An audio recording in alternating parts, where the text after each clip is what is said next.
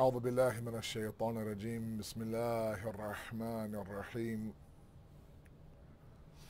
الحمد لله الذي لا يبلغ مدحته القائلون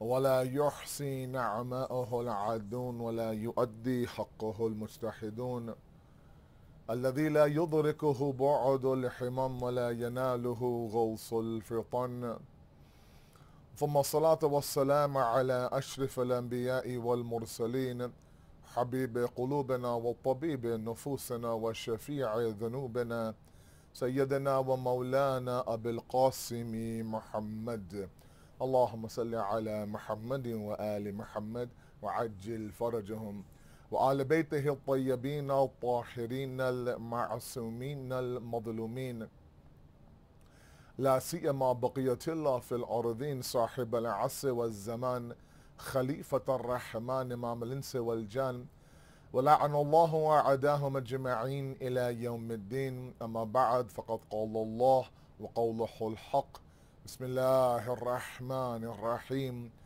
وكان الناس أمة واحدة صدق الله العلي العظيم اللهم صل على محمد وآل محمد وعجل فرجهم.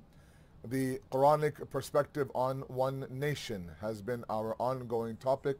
Tonight is lecture number 8. Alhamdulillah, with the blessing of Allah subhanahu wa ta'ala, now 1 week into the Ashra of Muharram 1442, 2020. And the attempt has been made for us to somehow understand what Allah subhanahu wa ta'ala meant by Ummatan Wahida in the 213th verse of Surah Baqarah. And the purpose behind that, and there's been a few people who have been asking me that, like, where are you going with this Ashra, basically?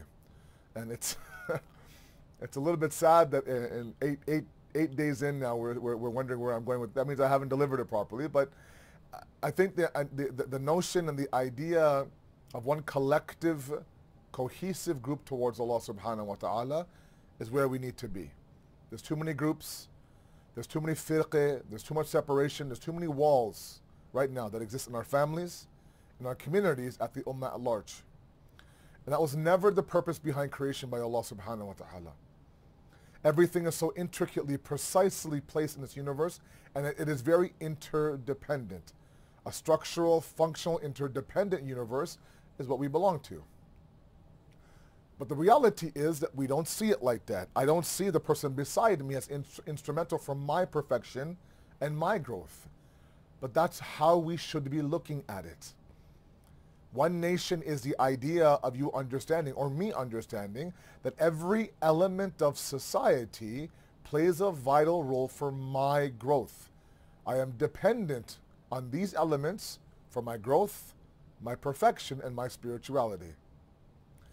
And when we begin to now understand that we are interdependent and everything around me now plays a vital role for my own perfection and my own spirituality, and because my spirituality is very near and dear to me, I'll have what? Respect for those things around me.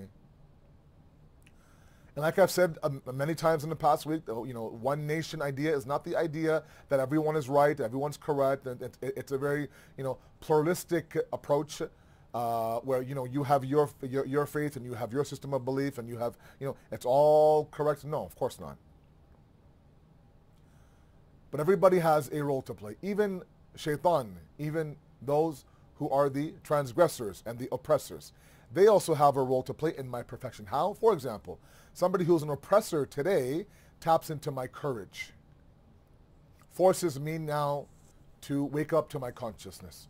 Without the existence of that oppression, I may be somebody who falls prey to heedlessness and to ghafla, right? And to complacency. Every element plays its role. And my only purpose behind this entire discussion with all of you is this idea that, we have to now come back full circle to that initial reality that Allah mentions in Surah Baqarah, verse 213. Okay. Now, we've spoken about everything from the idea of collectivism in the beginning of the Ashra to exactly how nations were in the beginning when there were only a few, and how they grew and the problems that came about with that growth. In the past 2 nights now, we've spoken about the barriers and the reasons why we've kind of gone into our little small groups. And one, of course, is the idea of elitism. I talked about divine fantasy. I talked about elitism by association. I talked about individualism in a me-centric era yesterday. And tonight I want to mention one point that Allama Tabatabai in Tafsir mentions, and that is that one of the primary reasons why the human being began to separate and so many differences came about was because knowledge inside of them increased. Okay. Now one would think that with knowledge now, that's a very virtuous thing, right? To be knowledgeable is great. In the world of akhlaq, in the world of Islamic morality, and I have a different set of lectures that I'm doing in California every night on the Islamic morality system, on akhlaq, and in there we're talking about discussions from the book called Jami al-Sadat. And while I don't want to repeat everything that I mentioned in that discussion last night, what is vital to our discussion on One Nation is this idea and this notion that in the faculty of the intellect, right, there is a deficient level of intellect, there is an excessive level of intellect, there's a moderate desired level of intellect.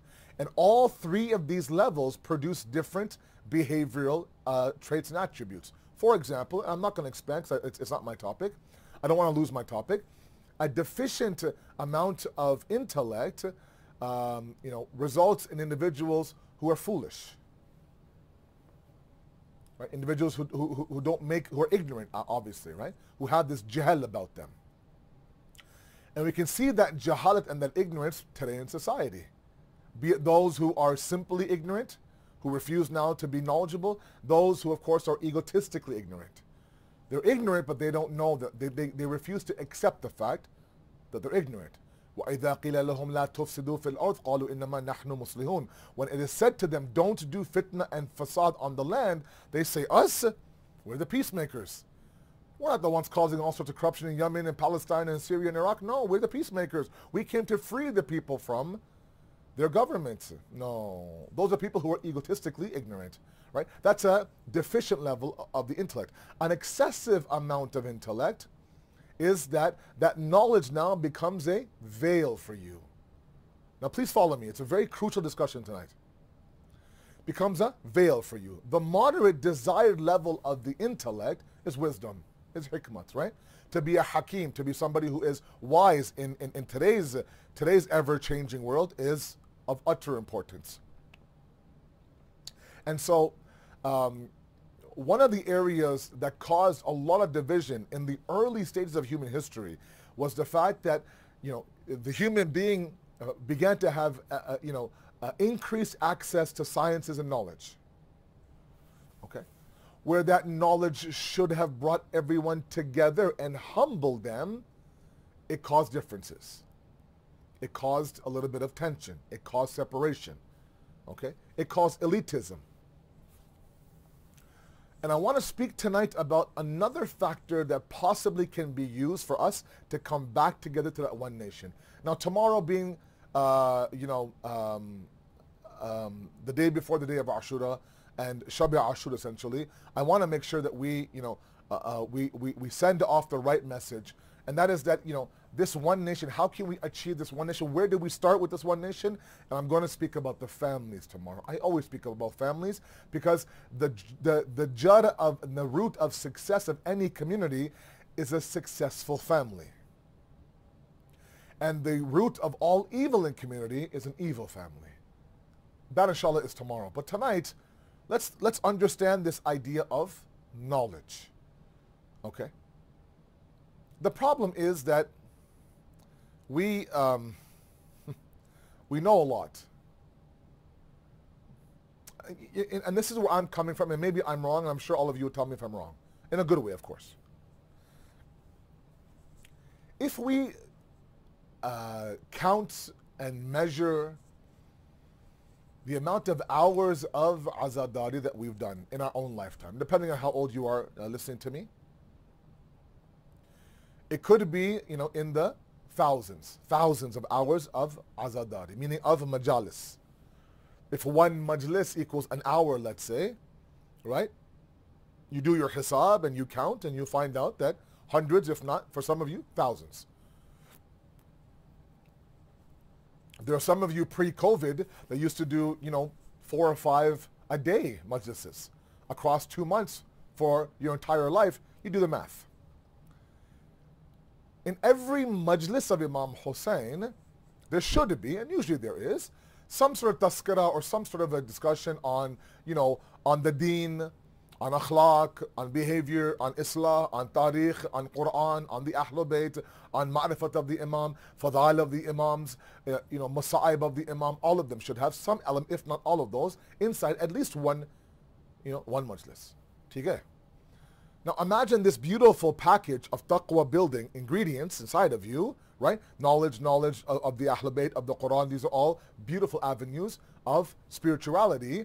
And this package is times 100, times 1,000, however many hours there should be. That should kind of result in this amazing nation. Like imagine if we told a non-Shia, a non-Muslim who's oblivious to the entire system of Azadari, that we as the Shia nation, we do this. This is what we do every single year since I could remember. And they ask, what do you discuss? Oh, we discuss everything from piety to strengthening your family, to honesty, to sacrifice, to things like collectivism, to things like unity, to things like believing in God, being God-fearing, being patient through hardships. If you ask me, this person would be amazed. You guys gather like this every single year for at least 2 months straight, and you talk about these beautiful, life-changing discussions? And we say, yeah, we do. Would that person not expect the Shia nation to be somewhere else today? Somewhere else today. And we're not. We're not. So either that means that the job is not being done from this side of the camera or from that side of the camera. And if you ask me, it's a little bit of both. If the right message is delivered from the mimbar, the right message has to be applied from the listeners. Okay? But sometimes, the wrong message is from the mimbar and the wrong message is taken from the audience as well. Anyways, my point is that it's not a shortage of knowledge. It's an incorrect isti'mal and usage of that knowledge. Or it's a lack of application of that knowledge. And that's where I want to speak on tonight. Because the way that Allama Tabatabai in tafsir of this verse says that as the knowledge of the man increased way back when initially, as the human being increases, the differences now also began to increase. Okay? There was a sense of ego amongst those who are more knowledgeable. There's a sense of the fact that I'm now stronger than you. And sometimes in our innate nature, right, inside, sometimes built in our character, is the idea that the strong now does what? Oppresses the weak, because it can. It can. Right now, this whole discussion on injustice right now happening in the U.S., NBA players are walking out and WNBA players are walking out, and all power to them.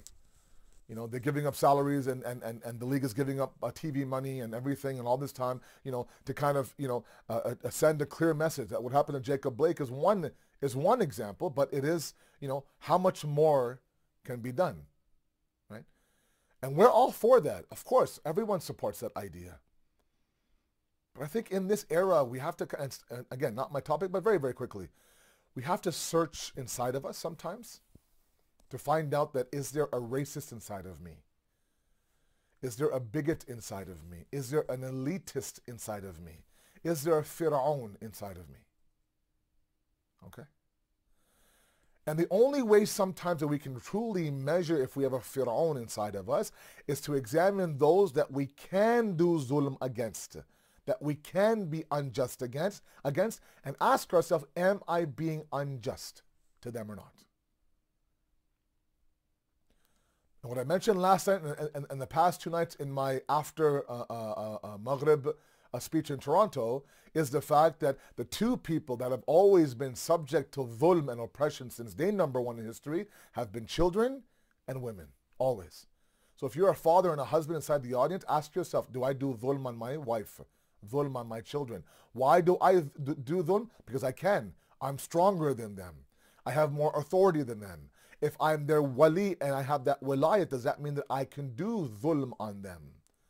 Does that mean that I can verbally abuse my child and verbally abuse my wife and body shame her, or God forbid domestically abuse her, which is a rampant issue right now, or God forbid strip her of her dignity by having extracurricular relationships outside the marriage? All these things are rampant right now in our communities, right? The only way that we can truly call anybody out for their injustice is if we can stop and ask ourselves about our injustice. So the people of knowledge, let's come back to my topic. That's not my topic, that's another topic for another place.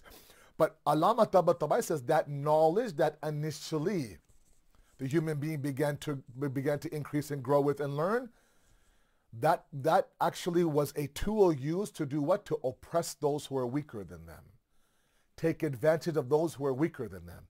Strip the rights of those who are not as educated. So while that ilm should have resulted in something positive, it actually resulted in what? In walls, divisions, right? Injustice, the law being broken, etc., etc. Which means that it's not the problem with the knowledge, it's the problem with the acquiring of that knowledge.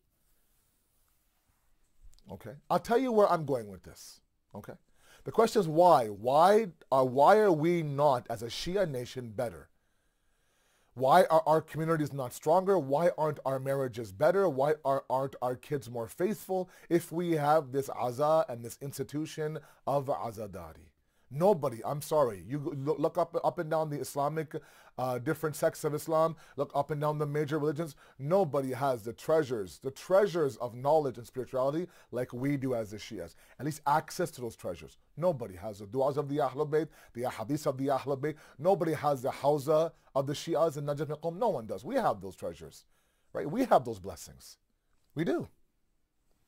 And to still see the fact that men abuse their wives and parents abuse their children by telling them at the age of 8 that you'll amount to nothing, you're a zero, you're a waste of time, you're a na-laik bacha. At the age of 8, stripping them of their dignity.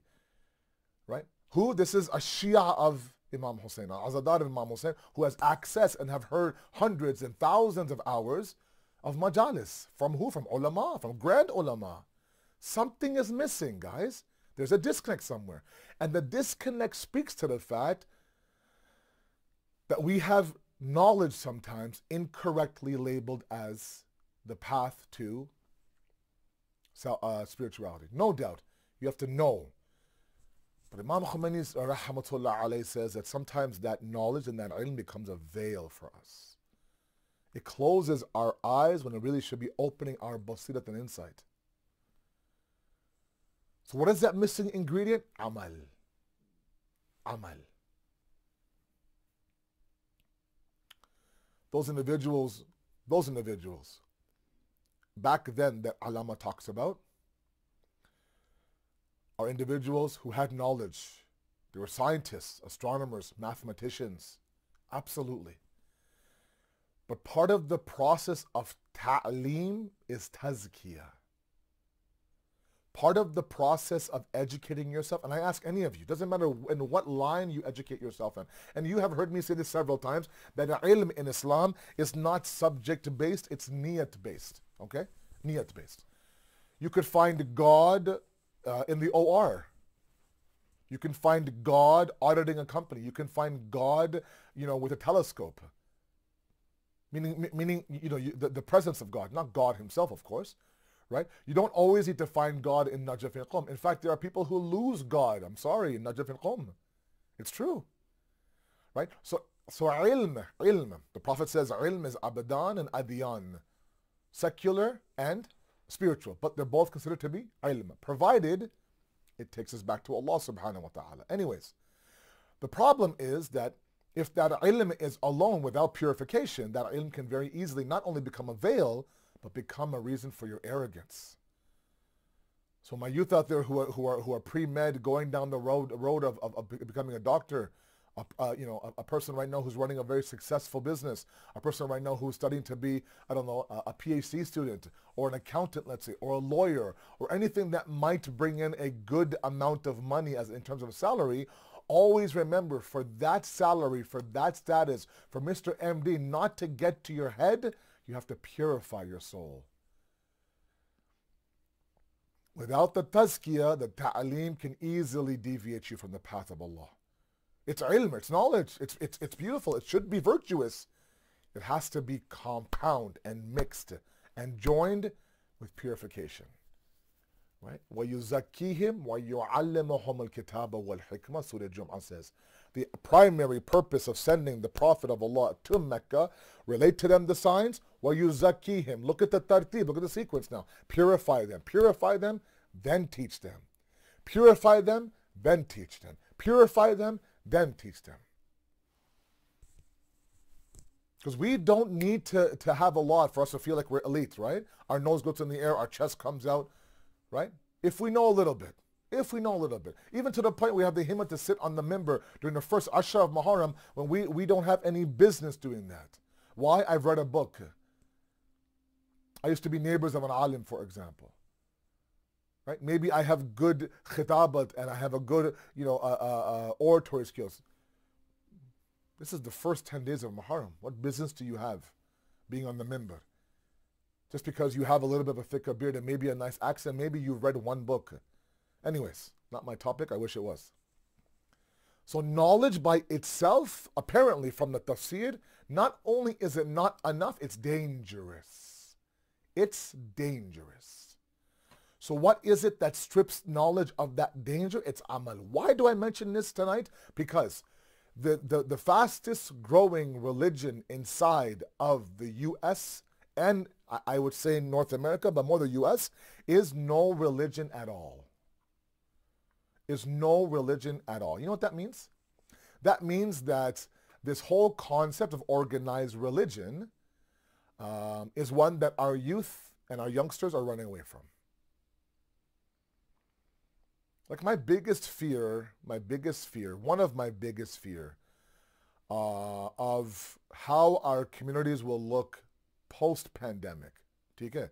The pandemic is over, everything is okay, the numbers are still kind of going to be there. The vaccine comes, just like the flu, whatever, we kind of live our life, and if the flu comes, we take the vaccine or we rest, and inshallah everything will be okay.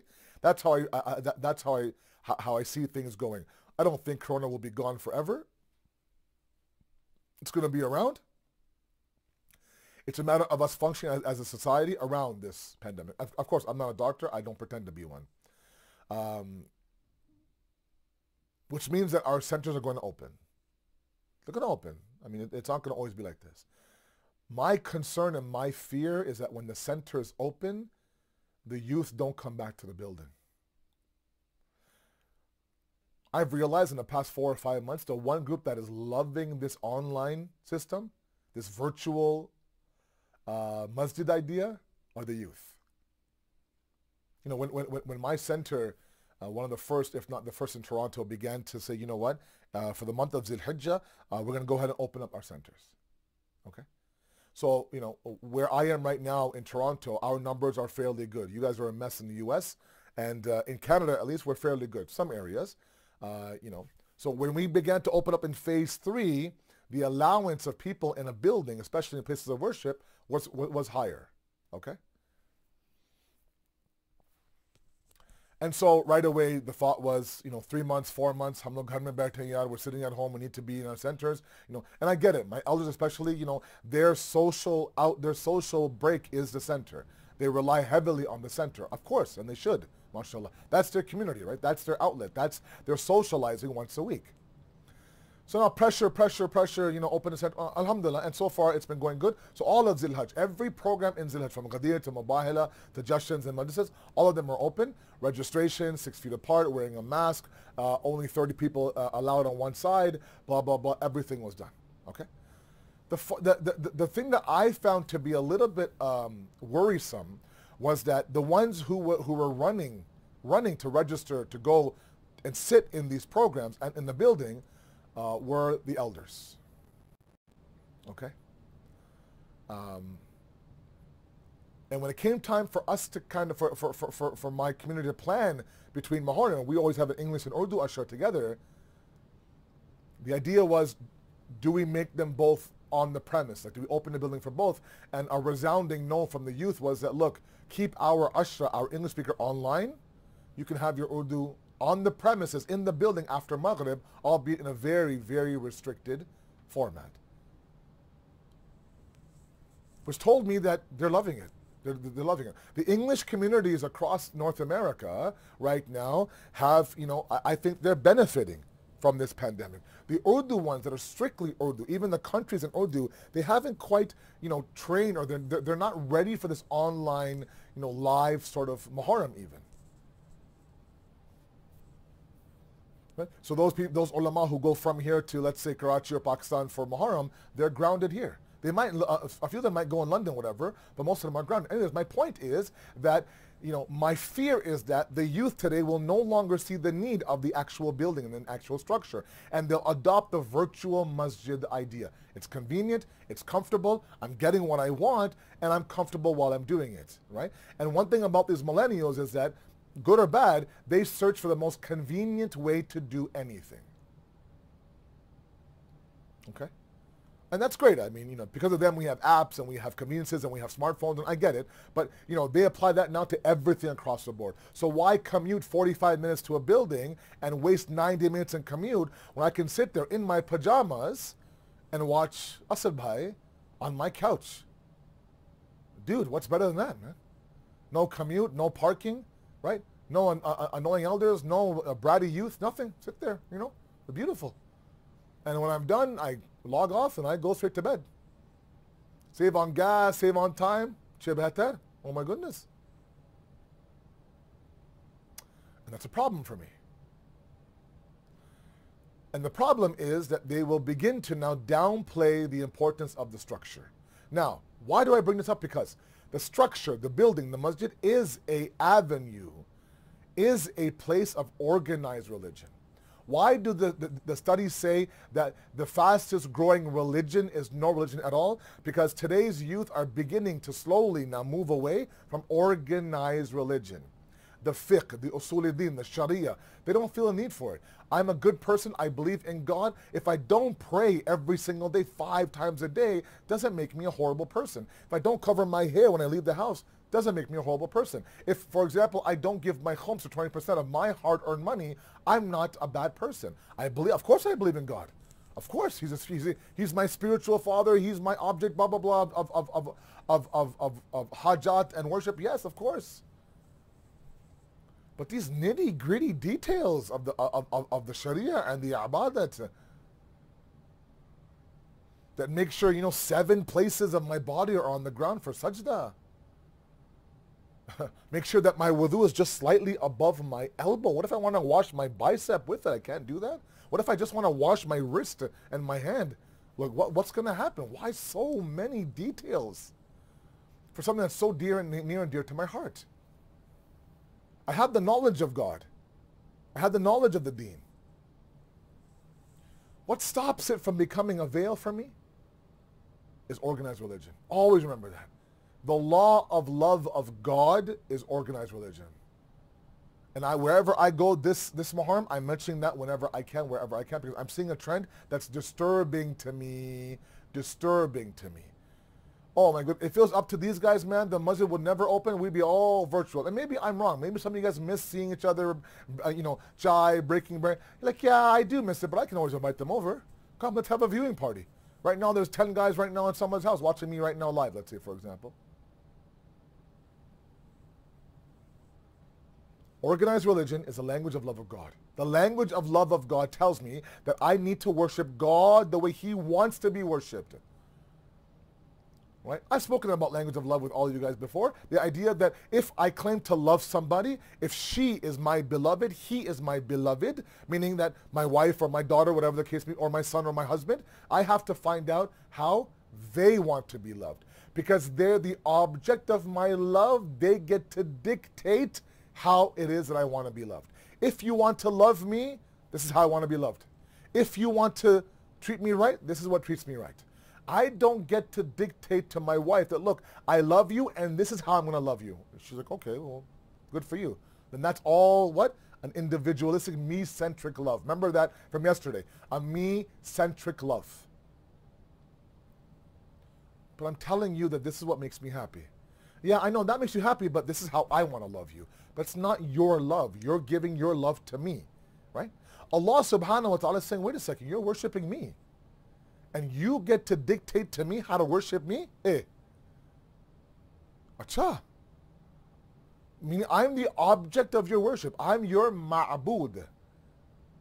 Everything that comes down from me, nitty gritty details, are from me, not from anything else.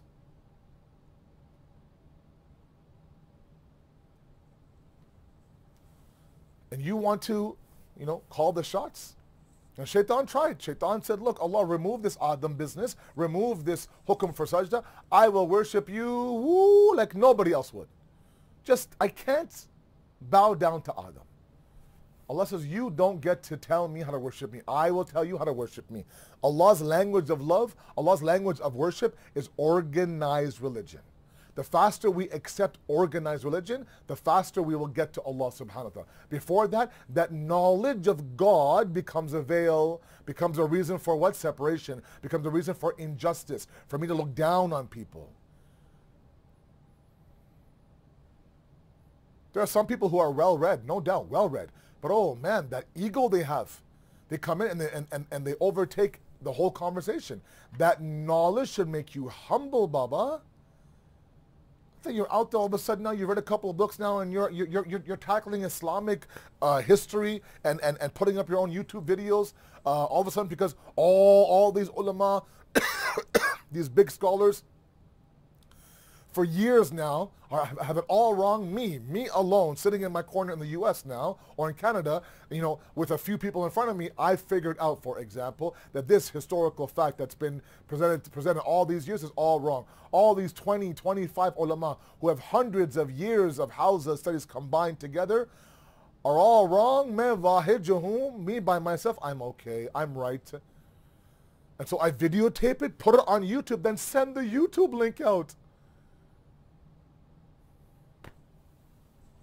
That's knowledge? Is that knowledge? Because we've taken knowledge to mean information.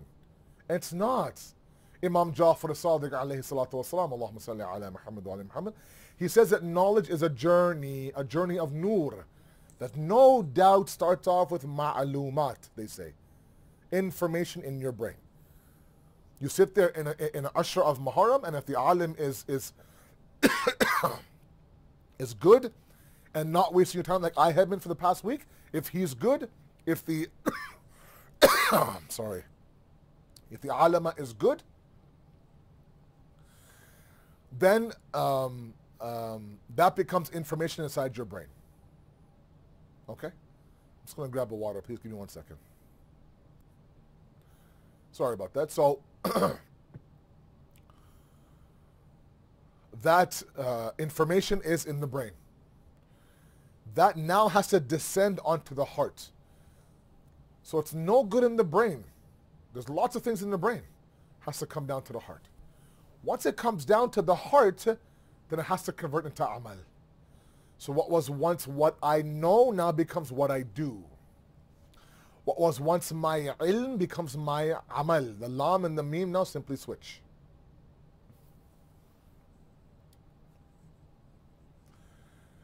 And so it's vital and it's important that we understand that part of the process of us coming back to a one cohesive, harmonized movement is the fact that we need to understand that our knowledge, while it's important, could very well be a veil for us. Unless we attach amal to it. The language of love of the Ahlul Bayt, for example. The language of love of the Ahlul Bayt, that in Quranic terms is known as mawadda. It's for us to identify that, yes, no doubt, I love Imam Hussein. I love Imam Hussein. That's why I am here every single 10 days trying to make the best of this coronavirus, COVID Muharram, no doubt. And we have a golden opportunity to say, look, Imam Hussein, this Muharram, I changed myself. I revolutionized myself. That only happens when we practically apply what we know.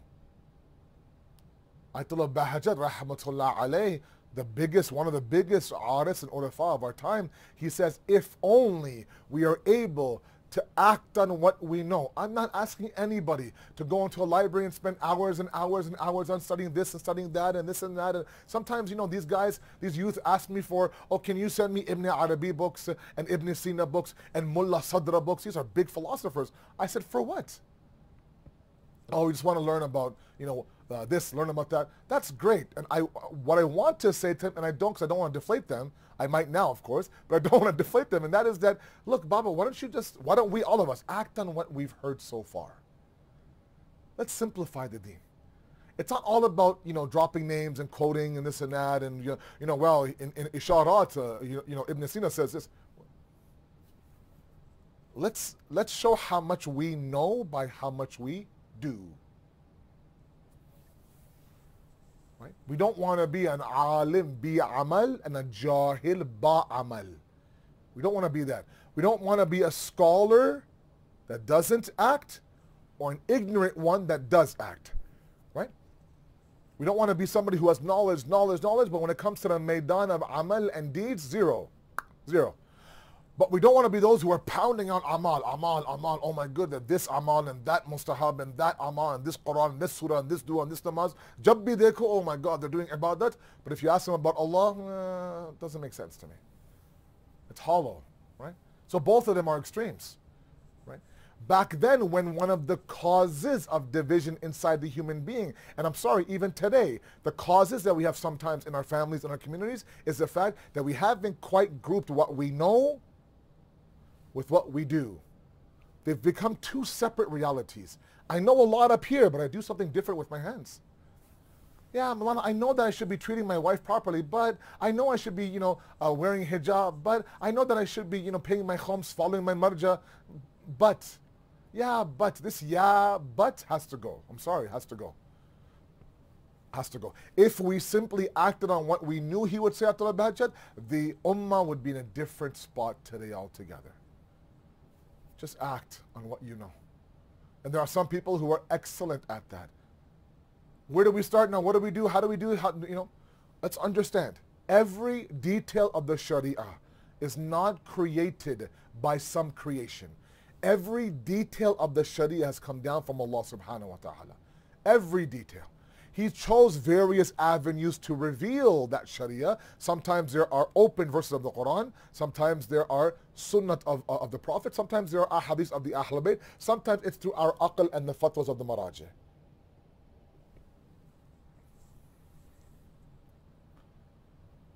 But to discard this, to say, you know, I don't need organized religion,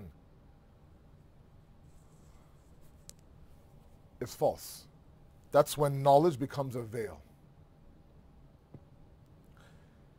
And so in this Muharram, if we ever want to focus on anything, you know, if you're someone who's had a talk with yourself that this Muharram is going to be different, it's going to be different, I ask you, where do you start? And there's a lot. Sometimes it's overwhelming. And let me keep it very simple for all of you, please. Very simple for all of you. Start with salat. Get your namaz down. That's it. Everything else will follow. Get your namaz. Namaz is the jud. Namaz is the root. Namaz is the base of the entire building of your building of amal. Okay? No one starts building on the 15th floor. You can't. You need something for it to rest on. Every deed of ours is resting on salat and namaz.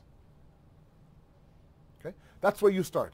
Imam Hussein, you gave your life, you sacrificed you and your family and your companions for the sake of the deen. The pillar of the furu of the deen is salat. I'm going to get my salat down packed. These are simple reminders. And you guys know me very well. I don't present mind-blowing content, you know, big 4-syllable words. No, there's other speakers for that. You can go there for that. That's fine. You come here, bahut hi saade alfaz mein. This is how I am, because I'm a saade insan, mashallah. I don't look like one, but inside, very simple. Start with your salat. Don't wait for this light to come in for your salat.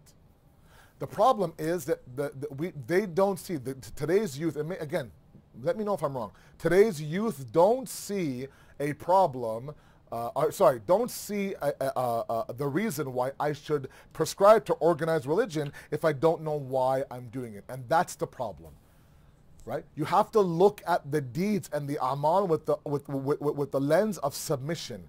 That if my Creator said to do A, that's enough for me. I will do A. If later on that Creator gives me the tawfiq and inspiration and the gift of understanding why A is wajib, then fine. If not, it's not a prerequisite. I just don't feel like it, Maulana. Asad bhai, I need to feel like I want to pray namaz. Allah, you're feeling. I want these emotions. I don't feel. So right now, you know what? Today, until I get that feeling, I'm just going to take a break, right? Let me take off my hijab for a week, see how that feels. If it feels bad, then I know that hijab was good, right? Let's put it back on. Right? Let me take a step back. Maybe, I'll fast every second day just so I understand the importance of fasting in the month of Ramadan. You would be shocked to find out how many people email me and say, is it okay if I fast every second day in the month of Ramadan just so I don't become, it doesn't become monotonous. Doesn't become like habitual. I want to really capture the ruh of the month of Ramadan. So I'm going to skip one roza and fast the next day and skip one roza, fast the next day. MashaAllah. MashaAllah. Jio hazar saal yaar. Really. May Allah bless you. This is a joke. It's a game. We haven't understood submission. We're submitting to ourselves. That's why yesterday's talk was so vital. Me-centric in our worship means that until I understand it, I'm going to worship. Where's God in all this? Where is God in all this? It's not a prerequisite. Okay? وَأَنَا عَسَىٰ تَكْرُهُ شَيْءًا وَهُوَ خَيْرٌ لَكُمْ وَأَنَا عَسَىٰ تُحِبُّ شَيْئًا وَهُوَ شَرٌ لَكُمْ. It could be that you despise something, but it's good for you. It could be that you love something, it's detrimental for you. Sometimes how we feel, how I feel, has nothing to do with anything. Submit, and that's it. I mentioned that yesterday. Because that amal now will what? Will simplify. And will what? And will purify the knowledge. Yeah, that's a better way of saying it. That worship will purify the knowledge. Without that worship, the knowledge can be tainted. And when knowledge is tainted, it becomes the ego very quickly. The more you submit, the more you realize your maqam and your station and your level in the eyes of Allah subhanahu wa ta'ala. Then no matter, you could be a Muslim, you could be a marja, you'll be the most humble man. The more I knew, Ibn Sina says, the more ignorant I became to myself. The more I knew how much I didn't know. Oh, the more I read, the more I studied, the more I realized my own jahalat. That's what ilm should bring. Not that the more I study, the more knowledgeable I am than this person, that person. Yeah, inko kuch malum nahi hai. He has no idea what he's talking about. I know, na. Mujhse pucho, I know. Ooh, the ego that comes from knowledge. Whew. Baba, purify that, man. It's dirty, clean. Usko saaf karo, yaar. Go on the musalla and clean your knowledge. Let your forehead taste the khak of Karbala. Then you understand. And all of these principles are all Islamic principles that my Aqa and Mawla Hussein left his comfortable Medina to do what? To sacrifice. Uphold these principles of the deen. And he brought with him some of the most biggest and the most strongest warriors of his time.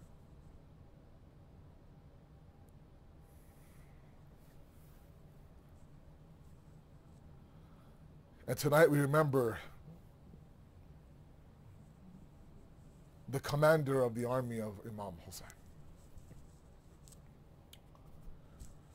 Abul Fazl was no ordinary man. Chosen for this day of Ashura. Trained by his father Amir al-Mu'minin. A giant of a man, a warrior of a man, the man who instilled fear in the hearts of the enemy. Nothing about him was mamuli. Nothing about him was ordinary. There was a robe. There's a presence. The only man to get to the banks of Furat. Do you ever wonder how that's possible? That he would enter, let's say, the Maidan, and the army would split. He would split the army just by his presence.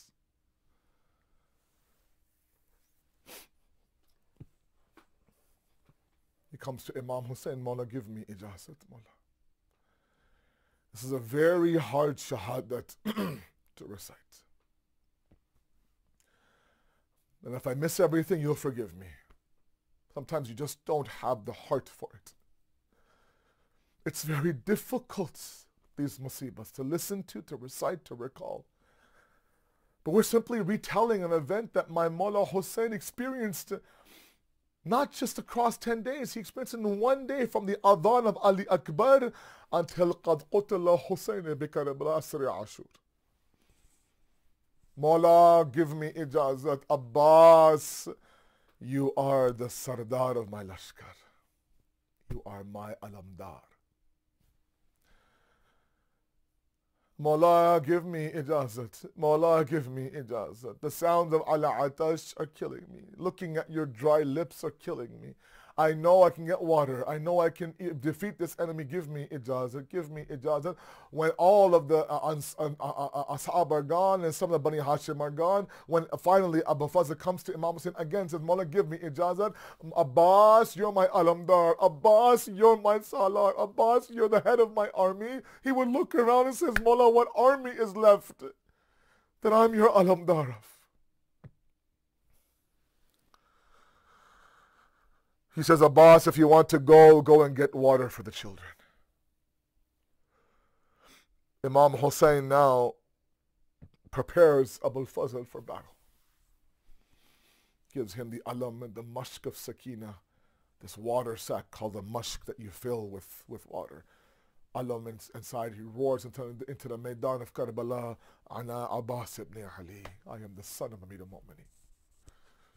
They see the enemy sees Abbas coming, and they get out of the way. He gets down to Farad, begins to fill the mashk of Sakina, and that very famous picture of him having water inside of his palm. If he had taken a sip of water, Abbas was dying of thirst. Abbas had been this the second of Muharram. Abbas was very thirsty. Abbas was hot. Abbas was on the plains of the desert of Karbala, and that water was fresh. The water was cold. Had he drank one sip, nobody would have questioned him. But how could he? In one palm, he hears Ala Atash, Sakina is thirsty. On one hand, he sees the dry lips, cracked lips of his Mawla Hussein. He drops the water. My salams to the Wafadari of Abbas.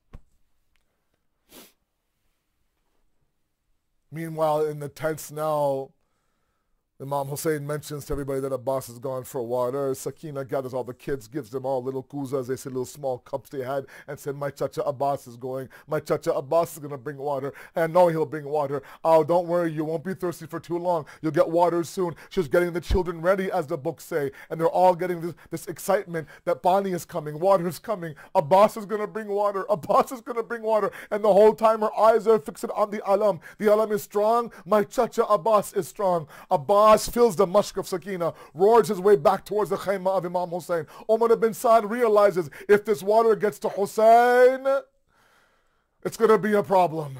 They begin now to surround the man. They begin to attack the man. Those who had arrows through spears through spears. Those who had rocks through rocks. Those who had anything through anything. Just get the water back from Abbas. Just get the water back from Abbas. There comes a moment now where one Man'un comes out of the bush and ambushes the right arm of Abbas. He grabs the mashka. He grabs the alam in his left hand. Keeps roaring. Get water to Hussein. Get water to Sakina. Sakina watching the alam waver back and forth. My chacha is coming. He's close. My chacha is coming. There comes another mal'oon and chops off the other arm. Now the alam is between the legs, the mushk inside of his mouth. He's now roaring towards Imam Hussein. Get water back to the khayma. Get water back to the khayma. Umar ibn Saad says, Hurmala, get your archers ready. Shower the man with arrows. An entire rain of arrows comes towards Abbas.